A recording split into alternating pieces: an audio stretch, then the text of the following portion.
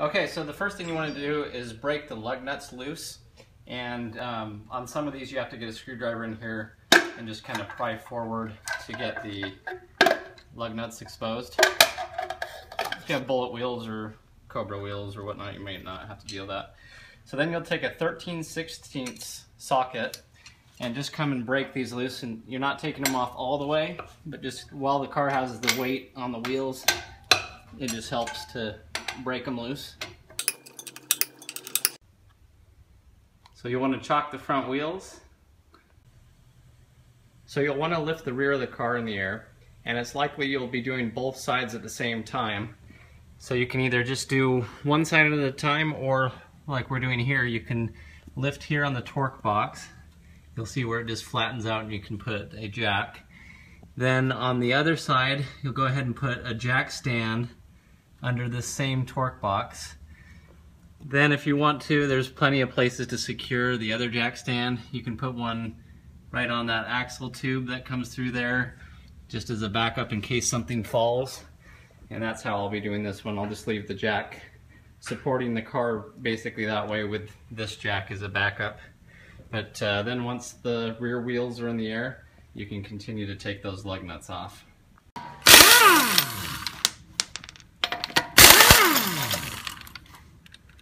And with all the lug nuts off, go ahead and just pull the wheels straight back to remove it. And now you have your rotor and your brake caliper. So now we're going to go after two of the 15mm bolts on the back. There's this one right here, and then there's this one down here. You can see that. Basically, these two bolts hold the brake caliper on. So if you want, you can take some liquid wrench if you have a lot of rust or if the car is kind of older, and let these bolts soak for a minute. Then just take your 15mm breaker bar, and you're going to want to turn it counterclockwise. So remember, when you're looking at this, you're actually looking at the bolt backwards here. So to break it loose, you're going to be turning it this way, which would look like it's clockwise, but that's because you're on the back of the bolt. So anyway, turn it that way to break it free. Okay, so we're breaking that one loose, and we'll do it on the bottom one too.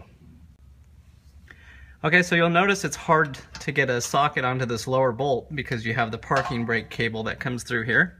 So an easy way around this is just to remove this cable, and all you have to do is get a pair of pliers, lock, I like these locking vice grips because it helps, but you're going to want to unravel it. So if you can see here, we're just pulling on it and then unhitching it from its connector. Then we're just going to take out this little clip here. So you just grab a screwdriver, and it's just a little C-clip, as you can see, that comes out. Now you can just yank this cable all the way out. So now we have plenty of access to get onto our lower bolt. So when you take one of these sides out, the other side will be very easy to take out after that, because the two cables on each rotor, basically, they meet together at a Y at the front. So once you have one off, then the other one will be really loose. So next we're just going after this 15mm bolt that's on the back here, and we're turning it counterclockwise. Okay, so we're taking our bottom bolt out and then our top bolt here. Then you can slide the caliper off of the rotor. Sometimes what will happen is the rotor will eat down so much that there's a lip here, and it's hard to get this off of it, but you should be able to pry it off. Okay, now you want to set this on a bucket or something so that it's not hanging by the cable. So sometimes you'll find one small washer from the factory that they put on to hold the brake rotor in place. A lot of times they're missing like this if the brakes have ever been changed before for any reason, but you would just take that off and then remove the rotor. Okay, so over time, as your brakes wear down, you may look under the hood and find that the fluid level has gone down, since there requires more fluid in the lines with less brake rotor pad. So sometimes people will overfill this as they see that it's low. But anyway, we're going to be compressing the calipers back in, so you want to pop this lid off, and that will allow pressure to escape from here. If you don't do this and you compress those rotors, you can blow this cap off or cause some other damage. So you want to pop the lid off of this and just set it aside. So our next step is going to be to separate the caliper. As over time it's worn down, it's gotten smaller and smaller. We need to spread it back out to fit the new pads and the new rotor on. However, the rear brakes are different than the front, where you have to turn this in a clockwise way to compress the piston. So if you've done the front brakes, don't think it's just like that, or you'll mess up the caliper.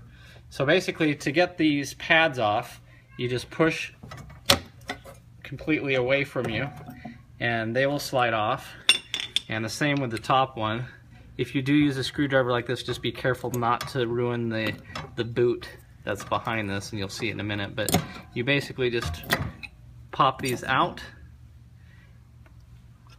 Now this is the section right here that's going to be compressed, and it has a very special tool that you put on it.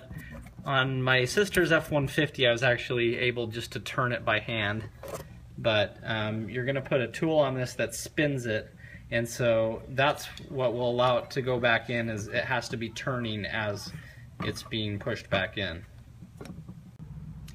Okay, so this is the special tool that you can rent from the auto parts store for free.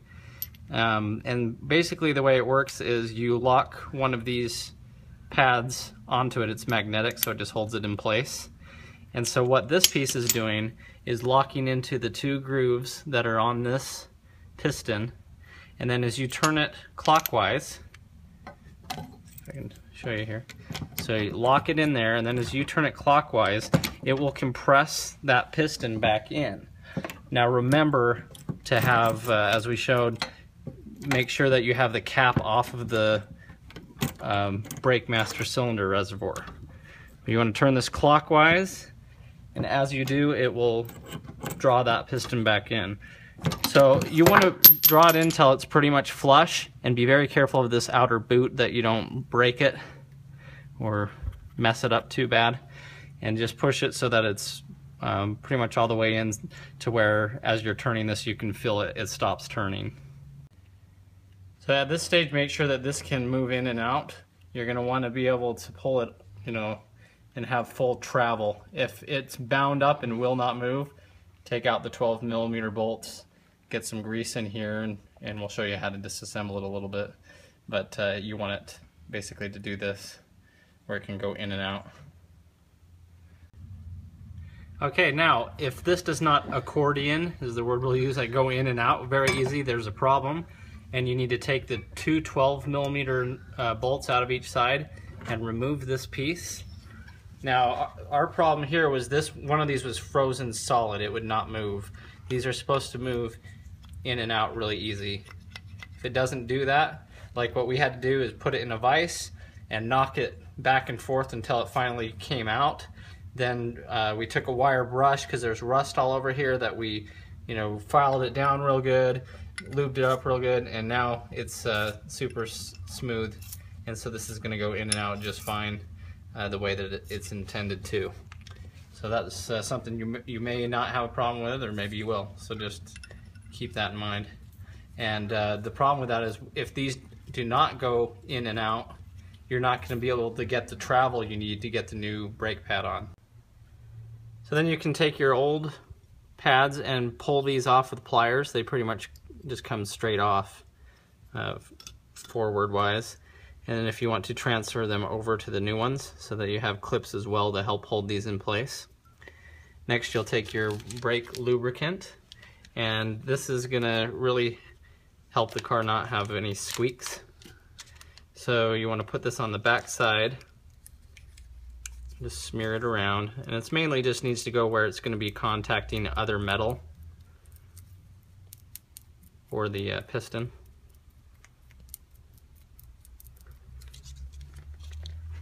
Okay, so then just push this down in there. So this little clip right here will lock into place at the top, little archway. So then basically you're taking this little U shape here, lining it up down in there and compressing it by pushing straight down. As you push down, just push each side into place. So as you can see, that pad just goes right in there that way. Then you're going to take the next one and do the same thing. Put grease on the back of it.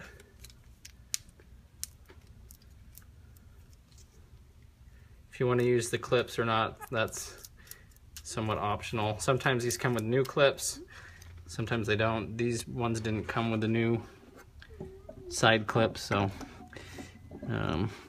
be alright without them. But anyway, just push straight down to spread that clip out, and then just get it in there.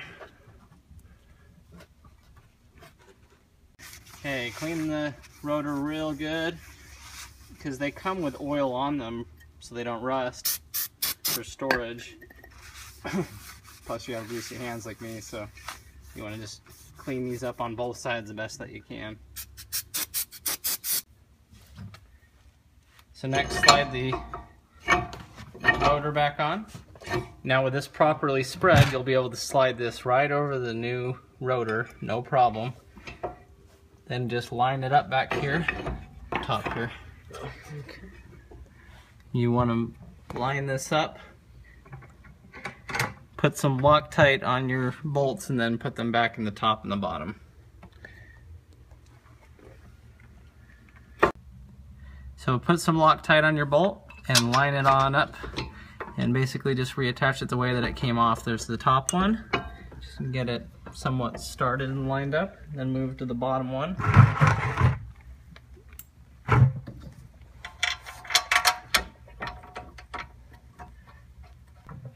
And then just torque them down.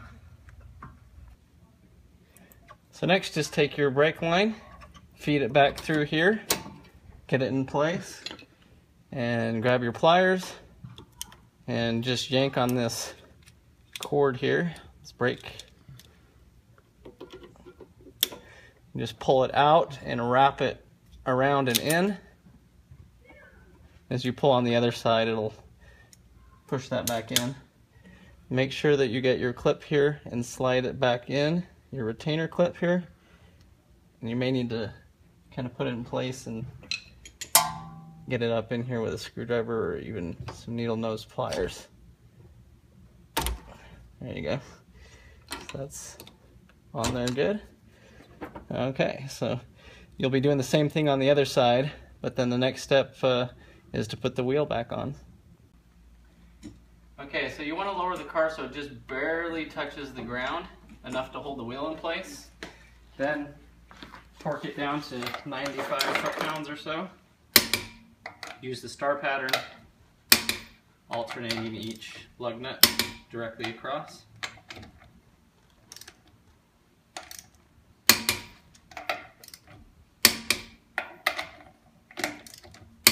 Go over it twice just for good measure.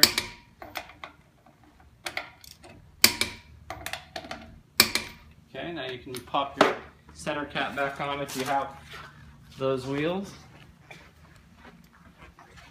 Just line them up.